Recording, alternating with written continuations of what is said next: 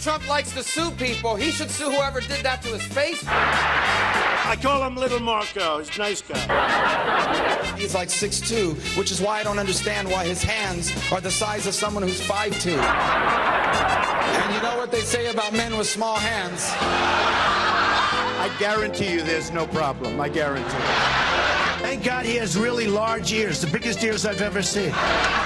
Then he asked for a full-length mirror. I don't know why, because the podium goes up to here, but he wanted a full-length mirror. Maybe to make sure his pants weren't wet. I don't know. He was putting on makeup with a trowel. Donald is not going to make America great. He's going to make America orange. Well, let's hear it, Big Don. Don't worry about it, Little Marco. I have never seen any human being sweat like this guy. It's Rubio!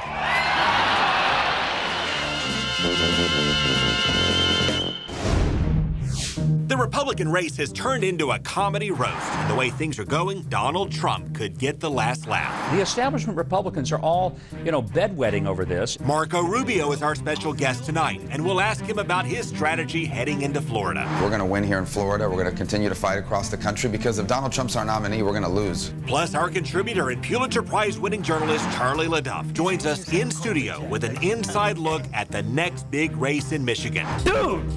What was that? Plus, our pollster Matt Towery and Republican strategist Adam Goodman reveal their projections for next week. And in our parody segment, we show how historians may describe the political war of 2016 to our kids. Bless your heart, Nikki Haley. War is hell. This is Money, Power, and Politics. Okay, we have a lot of ground to cover, and we'll start with Senator Marco Rubio. Senator Rubio, thank you for joining us. Thank you. Thanks for having me. In August, you agreed to support whoever gets the Republican nomination. Do you still stand by that pledge, given the growing possibility, at least, that Trump could win this, and you say that he's a con man? Yeah, well, he's not going to win the nomination. It would be a catastrophe for the Republican Party, and that's why I continue to fight so hard. We're going to win here in Florida. We're going to continue to fight across the country because if Donald Trump's our nominee, we're going to lose. We're going to lose badly, and we're going to lose the conservative movement. I mean, this is a guy who supports Planned Parenthood. This is a guy who says he won't take sides when it comes to Israel. So your question is, I'm going to support the Republican nominee because it's not going to be Donald Trump. It's going to be me. Now, it's going to be a hard fight. Florida's going to be key. I think if we win Florida, it will be very difficult to stop ourselves, but we have to win here. We're going to work really hard to do it. And you said that you got into the trash talk with Trump to give him a dose of his own medicine, but when you make fun of his hands or the color of his skin, regardless of what he said, does that not just lower the bar even more? Yeah, and it's unfortunate that that's what politics has become about. You look at Donald Trump has gotten 10 times as much coverage as any candidate, all the other candidates combined, because he spent a year insulting people. That's not going to be the core of our campaign. You're not going to hear me saying that all the time. But when you're a bully like Donald Trump, every now and then someone has to give you a taste of your own medicine. This guy has mocked everyone from the disabled to women to minorities. Is this what we really want to be identified as the Republican Party? This is a guy that for 3 days refused to condemn the Ku Klux Klan or David Duke. I mean, there's no place for that in the Republican Party, the party of Lincoln and Reagan. How can he be our nominee? He won't be. We're not going to stick around and watch Donald Trump continue to, poke people in the face and have no one respond to him. And to that end, in your speech, you said you started to take down Trump just a few days ago. Why would you wait until just a few days ago when at this point it could be too late for any Republican to bring him down? Yeah, it's not too late. I mean, the question is, how does Donald Trump get the delegates he needs to win the nomination? Because the resistance to him is extraordinary. In Virginia, he was meeting me by 20 points. He ended up basically winning by less than 3 points. I think if we'd had one more week, we would have overtaken him there. Look, Florida's going to be big. Florida's always big. It's big again. It's 99 delegates. It's the biggest chunk of delegates that's going to be awarded by any single state up until this point. We need everyone's help. If you want to stop Donald Trump, I'm the only one that can do that in Florida and across the country. To your key challenge, you said that if you did not have to share the ballot with 2 or 3 other people, you would have won Virginia, maybe elsewhere. But can't the same be said for the 2 or 3 other people? You look at the other people that we're talking about, they're asterisks. They're small percentages, but just enough to make a difference. You know, but look, I can't control that. I'm not asking anyone to do anything. We're just going to have to do better, and we will. Florida's critical. People watching this right now, they have to understand that the future of the conservative movement and the Republican Party is going to be in their hands here in Florida. If we win, we're going to have a real chance, not just to win the nomination, but to keep it from falling into the hands of a con artist like Donald Trump, who is not a conservative and has never voted in a Republican primary in his entire life. So are you then in this race until somebody mathematically clinches it no matter what? Yeah, we want it to be us, obviously. You know, we want to get to 1,237 delegates. I do not believe Donald Trump will ever get 1,237 delegates. If you extrapolate what's happened now across the states that are remaining, it won't happen. And we feel like the map now, the states that are now coming up, those are much better for us than some of the other states that have voted so far. You know, so we feel good. It's going to be a tough ride. Look, I'm an underdog. There's no doubt about it. But I've been an underdog my entire career and my entire life. It's a role that I relish, and quite frankly, it's a role that I think is important in this election, because the front runner is someone who will get crushed by Hillary Clinton, and we cannot allow Hillary Clinton to be the next president of the United States. Senator Rubio, thank you for your time. Thank you. Okay, so let's now bring in Adam Goodman, Republican strategist. Let's talk about Marco Rubio pledging to support the winner of the Republican race, even if it's Donald Trump. And yet he calls Donald Trump a con man, not just any con man, pulling off the biggest con of all, he claims, who would destroy the conservative movement. And yet he says, yeah, I'd support him if he gets the nomination. How does that add up? These are interesting times, aren't they, Craig? I mean, you're seeing conventional rules being broken almost by the day in this particular campaign. At the end of the day, Marco and others, if Donald Trump is the nominee, will fold in by saying he is preferable to the alternative, and we all assume to be Hillary Clinton. That's how they get through that. The positive part of this, that there's a positive silver lining, is that I think it's healthy that on both sides, by the way, not just Republicans but Democrats, are opening it up. They're opening this whole thing up, so the party itself is maybe in less control, and the people are in more control. You see Bernie Sanders, Craig, pushing on the left, saying that the superdelegate rules are unfair. They are. I mean, he wins Colorado by 19 points and ends up with the same number of delegates as Hillary. On the Republican side, they're saying we the people want to make this call and not the party elders. And I think that's what we're seeing played out in this drama. In Florida, polling showing Trump presently up around 20 points. Let's say the polls are wrong. Let's say it's only 10 points that Trump is up. Because early and mail-in voting has already started, in that scenario, even if he's only up 10 points, has Rubio already lost? Rubio has at least two problems, or two challenges. One is, as you know, a lot of vote was cast while Jeb Bush was still technically on the ballot. Yeah. A lot of ballots came in early voting that are going to be votes, say, for Jeb and maybe for Carson now, that cannot be counted as towards an alternative to Donald Trump. Number two is, I think there are other candidates in this field. I think Kasich, for instance, did very well in the Fox debate. I think people are starting to consider maybe he is an alternative as well to Donald Trump. And of course, Ted Cruz, after a decent Super Tuesday, comes in with a little bit of momentum as well. I think if it were a one-on-one race, we'd have a wholly different result in the state of Florida than a 1-on-3 race. And I think still you have to say Trump is looking pretty good. And at this point, your prediction, therefore, would be Trump, Florida? I think it's going to be a close election, but I'd have to say Donald Trump. Adam Goodman, thank you for your insight. Thank you, Greg. Coming up, Charlie LeDuff is in the house, and he'll give us an inside look at the races in Michigan and Florida.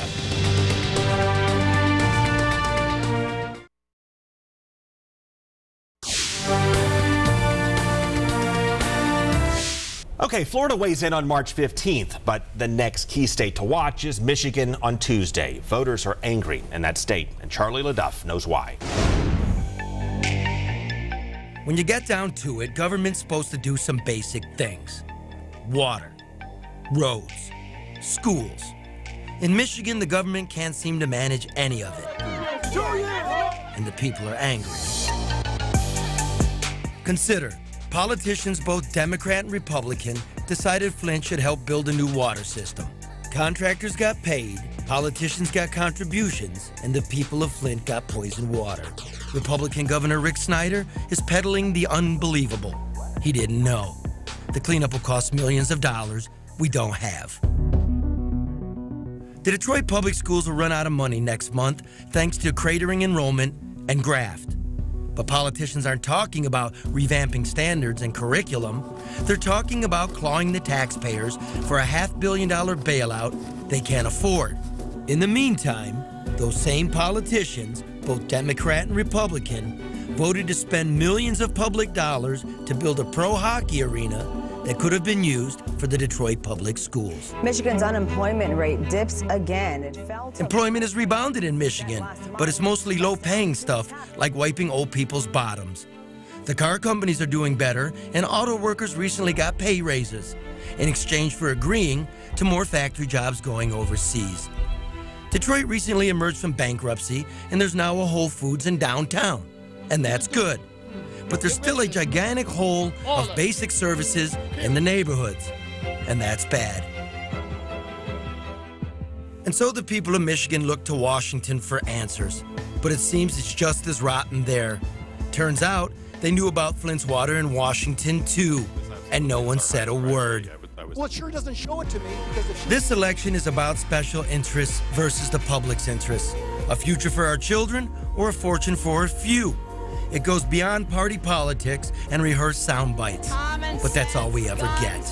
The candidates are coming to Michigan to debate, and that's great. It's nice to be considered something more than a punchline to a national joke. They'll come to Michigan to talk, but talk, like politics, is cheap. Maybe be better if they just came and listened. Because it's not too late in America. And here he is in person. Charlie, thank you for joining us here in studio after all these years from hundreds of miles away. Well, it's easy when you send the corporate jet. Thanks for okay, well, sometimes you have to do something special for Charlie. So let's start with Michigan. You know Michigan well. That's your home turf. We have the primary coming up just around the corner. How do you see this? Without looking at a single poll and just talking to regular people, it's going to be Donald Trump for the Republicans. It's going to be Hillary Clinton for the Democrats. It's pretty simple math, I think. What issues drive voting behavior in Michigan? Like everywhere else, jobs, jobs, and money. You've spent a few days with us here in Florida, so I'm interested in your perspective. You're going to bring it to us next week on the Americans traveling along the I-4 corridor. How does it compare and how does it differ from what you see in Michigan? It's much more diverse. It's much more populated and dense, but it's really the same. I mean, let me look at it as how is it different from the United States. It reminds me New York to LA and everything in the middle. Puerto Ricans, working class white people, working class black, wealthy retirees, you name it, it's here. And the common thread is everybody is frustrated and everybody's angry at the political process and the political parties, regardless of which party you line up with. You've spent a lot of time covering issues relating to race relations. You stopped by Sanford. What struck you on your visit the most? Oh, it was the week of the anniversary of the 4-year anniversary of the Trayvon Martin shooting, and it was eerie because it's an integrated, gated community, but it's taboo to talk about it there. Something so big, something that's unleashed, something even greater in the country, the neighbors don't talk about it. But two young men, both named Joshua, one white, one black, 15 years old, they spoke about it. They spoke about it frankly, and you know what it did for me? It made me feel good about the future, about the kids we're bringing up. There are men in waiting, and you're going to see that whenever you guys decide to air it. Charlie, thank you so much for joining us in person. Look forward to your work next week. Yeah, okay, thanks for having me. It's real cool. Thanks, Florida. Coming up, our pollster Matt Towery has nailed it in state after state, and he'll show us how the polls are now shifting and what it means.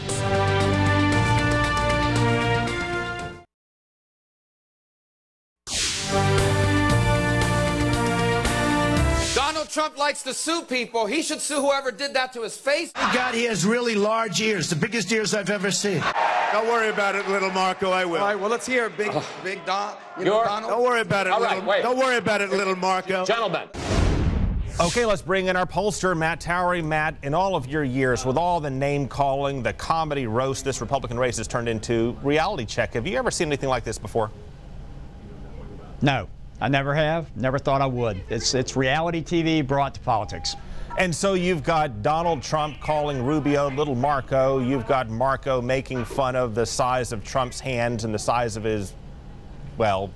Have you seen his hands? You know what they say about men with small hands. Who benefits from this and who hurts the most, do you think, in the next round of polls? The attacks on Trump didn't really stop him in most places. And in reality, some of the internal polling told us that the fighting back and forth was benefiting other candidates like John Kasich, who was polling in the double digits going into this in some states like Georgia. So what I'm thinking is that they're either all going to have to adjust their style, or this thing is just going to stay the way it is coming into Florida. And how important do you think Florida is going to be the way these cards are stacked? I think Florida decides it all. I think, quite frankly, that if Trump were to carry Florida, the Republican Party is now the Trump Party. I think if Trump were not to carry Florida, it'd be the beginning of a demise. I think it's that important. Matt Towery, as always, thank you for your time. Thank you. Well, Florida's the jackpot on March 15th, and a lot of people have already cast ballots. So Evan Axelbank shows us how it's playing out. To find out why Hillary Clinton and Donald Trump did so well on Super Tuesday, you only had to visit early voting sites here in Tampa Bay. First, Hillary Clinton. She swept the 5 Super Tuesday states in the South, winning 80% of black voters. We spoke to Tampa Air Force vet Annette Jenkins. She said nostalgia she has for the Clinton presidency hasn't worn off one bit. When he left office, we had so much money. And then when the Bushes came in, we lost all that money. I don't even know what happened to it. We also spoke to Pastor Rick Rollins, who also felt the Clinton nostalgia. Now, he considered voting for Bernie Sanders based on the issues, but in the end, he just couldn't, because to him, she seemed like a safer choice. My gut says Hillary all day long, so I think I'm going to go with my gut. If Hillary Clinton benefited from nostalgia and portrayed herself as a safe choice, Donald Trump benefited from the opposite. Voters I spoke to like Trump for his insistence on smashing the system and being different. He speaks to me. He's an open book. He speaks the truth. Katya Watelski is an immigrant from Peru who just became a citizen, and she says Trump's talk about walling off the southern border appeals to her. She says she never would have been involved if he wasn't in the race, which is a core part of the Trump argument. I live paycheck by paycheck. I'm a single mother with 2 kids. He's really talking about the middle class. For now, it's 2 different races that the 2 frontrunners hope will become one race soon. For Money, Power, and Politics, I'm Evan Axelbank. Coming up in our parody segment, with the Republican Party at war, we turn the race into a war documentary. The Great Republican War of 2016 defined us and opened us up to what we became.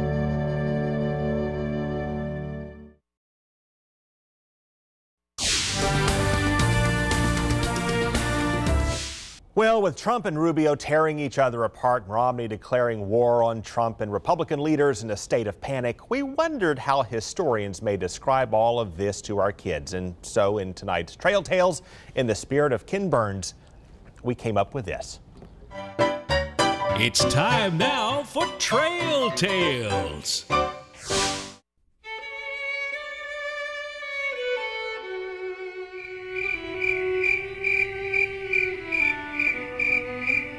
On the cornfields of Sharpsburg, a soft-spoken surgeon tried to heal his war-torn party with gifted hands and sleepy words. What kind of judgments have they made?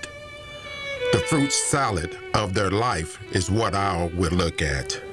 Lieutenant Benjamin Carson. P.S. Would somebody please attack me? It was too late, for the wounds had festered through a fortnight, and the party forged by Lincoln was plunging back into the furnace.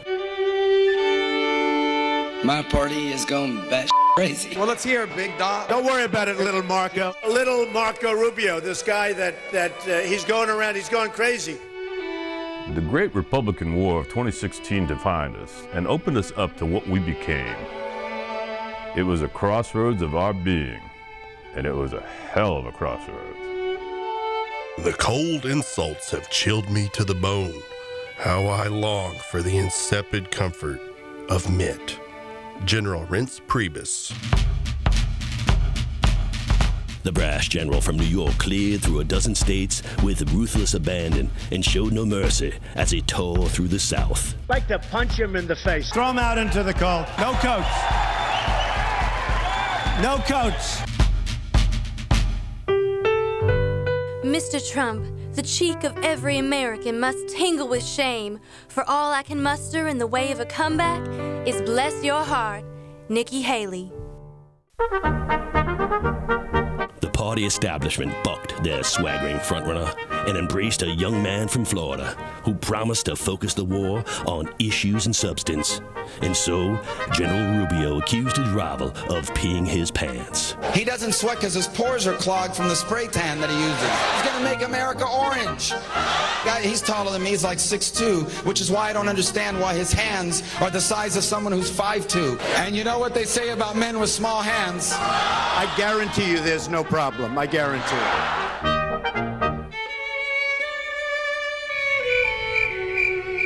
War changes men forever. War is hell. For I fear holding this party together may be the biggest lost cause of all.